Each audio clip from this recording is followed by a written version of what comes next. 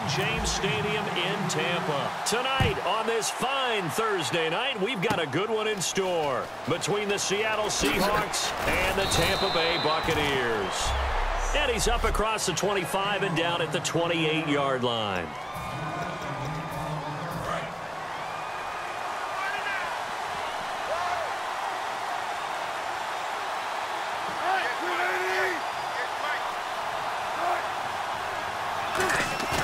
Now a play fake here on first down. Oh, he's going to take a shot right away. And incomplete, a drop there in the middle third of the field.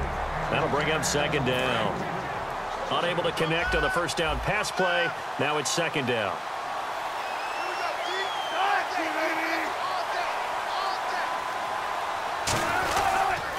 First carry for Thomas Rawls. And he is met at the line of scrimmage, and he goes down right there.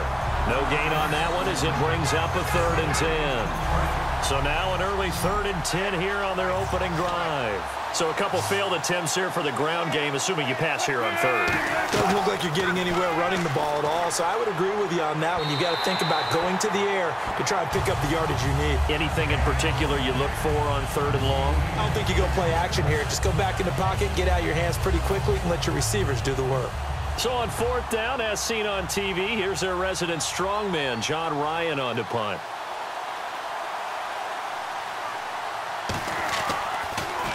Oh, it's a wobbler here. And he did get it back, I do think, yes. So no turnover on the punt, and it'll be a first down. And they'll start this drive with very good field position.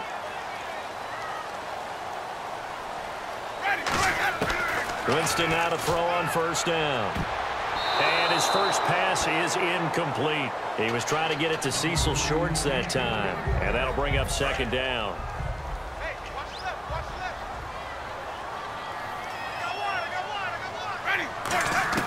A second down throw for Winston. They'll tussle for it, and this is going to be caught. He got 29 yards that time. Back now with Charles Davis. I'm Brandon Gaudin. It's the Bucs in possession of the football as we begin the second quarter, and they've got it here with a first down. Jameis to throw it. Oh, and it's incomplete. That would have been big in the end zone if he could have held on. Instead, it's second down. A missed opportunity for an interception would have killed off a drive. They had a chance there to finish things off. Didn't get it done. I guess that's why a lot of those guys do not play offense. The first carry here for Jaquiz Rodgers. Able to get away. That's why you keep the legs churning. Call it a gain of a yard as they get a little bit closer here. It's 3rd and goal. That run didn't get very far, and I think when you're looking at his dimensions, he's a little bit on the smaller side. He's counting on the big guys up front to escort him in, and they couldn't create any kind of space for him, could they? Yeah, didn't get the push they needed. And now the Seahawks are going to take a timeout here on defense. The defense, they got a little bit of a breather. Now they're back and set as we resume play. The offense stays out there.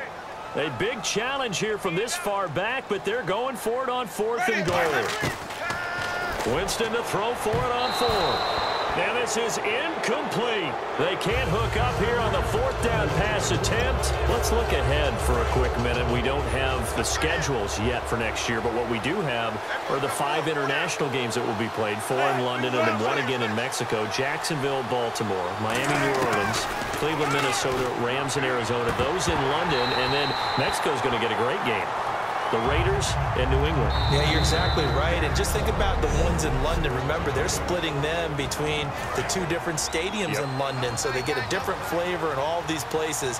But Mexico, for the 2nd straight year, the Raiders are coming to town. That should be a whole lot of fun. Should be a ton of fun and a very good matchup. Again on set, and he's going to go down right near the goal line. The officials look at each other. They're going to mark him at the 1-yard line.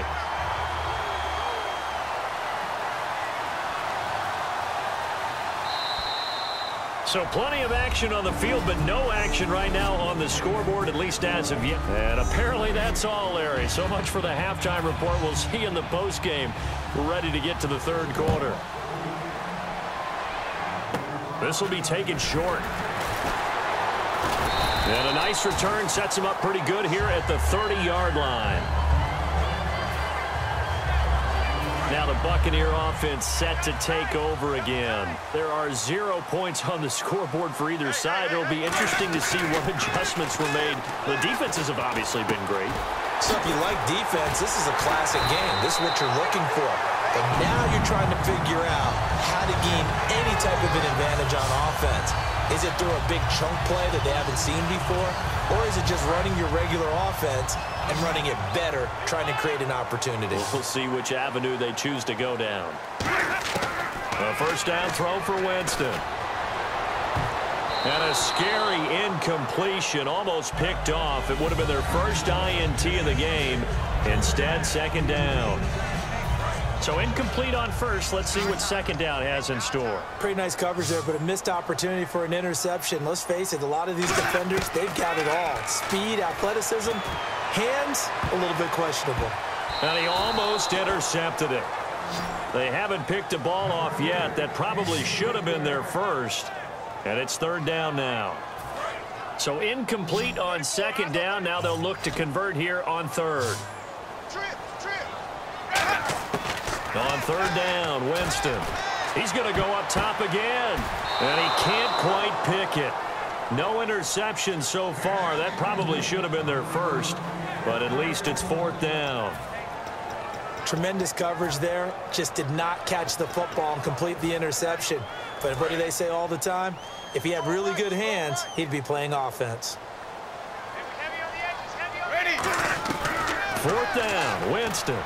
He's going to take another shot here. And this is caught. Touchdown, Tampa Bay. Cecil Shorts, 47 yards. And the Bucs are able to strike for 6.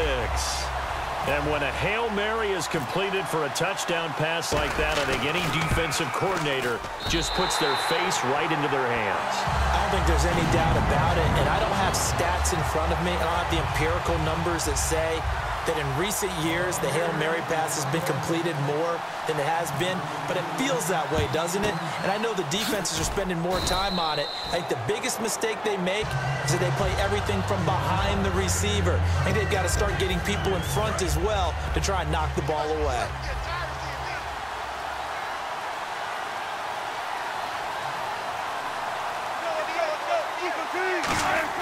They go play action here on first down. He's got time in the pocket. Pass incomplete. Marcel Reese is fullback, the intended target. That'll bring up second down.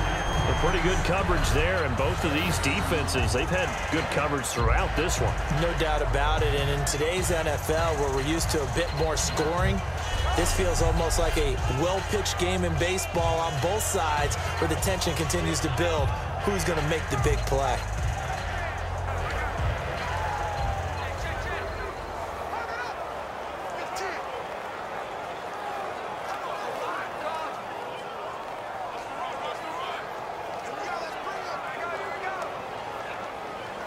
A lone second remains now in this third quarter.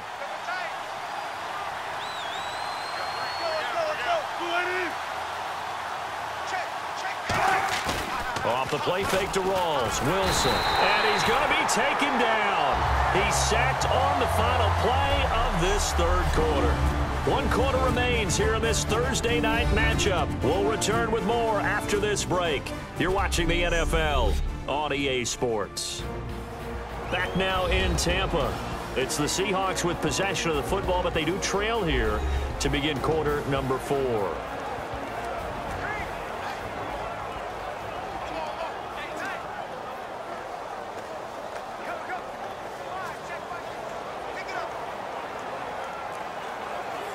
And the offense now will try to regroup after the sack on second down. And the Bucs with an extra defender in the secondary now on third down. Back to throw. And that one goes incomplete on the drop. That's one he definitely normally catches. Fourth down. Down 7, and they've got to go for it here on fourth down. Every time I see a hitch pattern dropped, I go back to the combine because there's a drill that they use all the time. It's called the gauntlet drill, where a receiver catches the ball and just works his way straight down the line and catches it from different sides. And the problem with that drill is that you don't actually have to secure the catch. You just kind of catch it, drop it immediately, and keep moving. And sometimes that shows up on plays like this. So out come the Bucs now. They have the lead. Still a one-possession game, but the defense got the stop. They've got the football now. Just salted away, right? Exactly. That's all the defense is counting on from their offense. They did their job in a big way. You know they're over on the sidelines now starting to take their tape off. And, hey, we've done this thing. The offense has to put it away, and that means ball security. Absolutely. Stranger things have happened. Now Winston, and his throw's going to be incomplete. All defenders get tired of hearing about their lack of hands and why they're playing defense instead of offense. But in this situation, it was the hands that made the play. Batting the ball away on an attempted touchdown pass. Excellent job. Way to knock it down. And not only did he drop it, he dropped it in the end zone. After all the preparation, all the practice, a play like that will absolutely break your heart. They had everything they wanted, just unable to complete it. In the end zone, a big-time drop.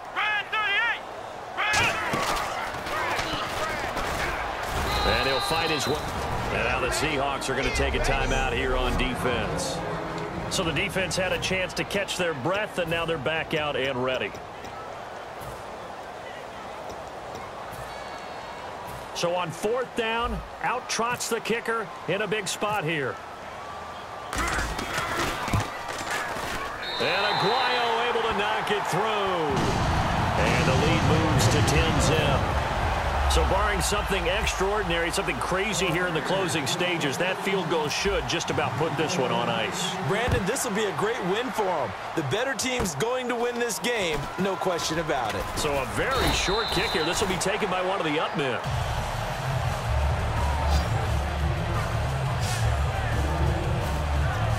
Seattle now ready to march out of the field. They might be thinking this is close to a lost cause here. Got to play it out. What do they need to do? Well, they have a thought process in mind already, but they can't get ahead of themselves. They know that they need to score quickly. Yep, 2-score game. Oh, the Buccaneer pressure too much. Down he goes.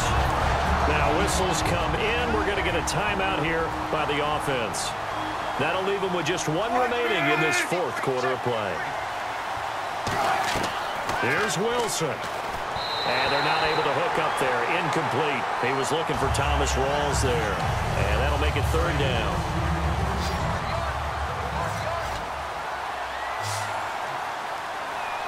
And some secondary help here for the defense in the nickel on 3rd and long. Wilson. And this one incomplete. So the clock stopped now with 20 seconds remaining. And they're indeed going to go for it here on 4th down. So trailing here in the last quarter. Let's see how this plays out. Here we go. It's Wilson on 4th down. And this is intercepted. And that should do it. Picked off by Chris Conte. And his guys will set up shop at midfield at the 50-yard line. Obviously disappointing, but you had to go for broke here, down 2 scores. So that forced you to make some throws you definitely wouldn't want to make. But I think this interception is going to pretty much write an end to this one. Going for the deep ball. Oh, incomplete. A turnover would have really helped there. Almost intercepted. Instead, it's just 2nd down. Well, partner, I think the defensive fellas got the memo, and they decided to cover him on that play. Yeah, he's already up over 100 yards in this game. They tried a deep shot, couldn't get it. Yeah, when you've had that much success, finally, someone said, let's try and put a stop to it and put people on him. It's always tough for the guys throwing the football when they think they've got a completion and the ball's almost there, and then someone sneaks a hand or two in and bats it away. Here's Winston. He's going to let it go again. Oh, incomplete. Nearly the pick they needed. They would have loved one there, but at least it does get them to 4th down. One of the toughest things about playing defensive back is pattern reading, trying to figure out what they're doing. And on that one, they had the fly, just sending a guy downfield with the in route accompanying it, what people call a dagger route, trying to hit the guy underneath after the clear out. In this case, though, they're not able to get it done. Yeah, they said forget the underneath route. They went for the guy on the fly, but as you said, incomplete. Well, Charles, the forecast called